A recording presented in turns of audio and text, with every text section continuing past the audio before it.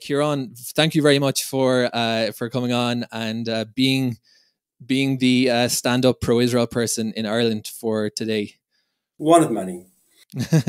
So let's maybe kind of just start there, because you say one of many, and the perception from Israel, as I'm sure you know, is that it's very, very anti.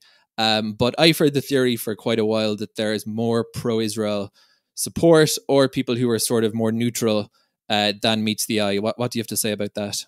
It's definitely more than you see on social media. I would understand anybody looking at Irish Twitter thinking that the vast majority of Irish people were very anti-Israel. But, the opinion polls don't really bear that out.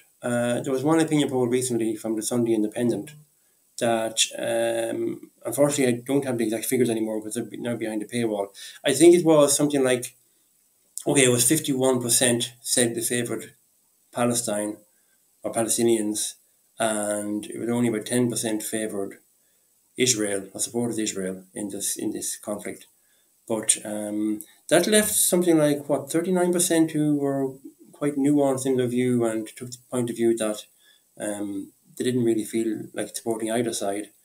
And that same opinion poll also showed that 66% of Irish people support Hamas being prescribed as a terrorist organisation. And surprisingly enough, even the majority of Sinn Féiners support Hamas being prescribed as a terrorist organisation.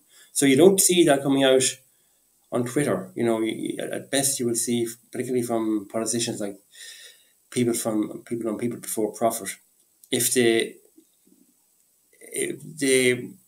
probably won't condemn Hamas at all. If they do, it's very, very kind of perfunctory and fleeting.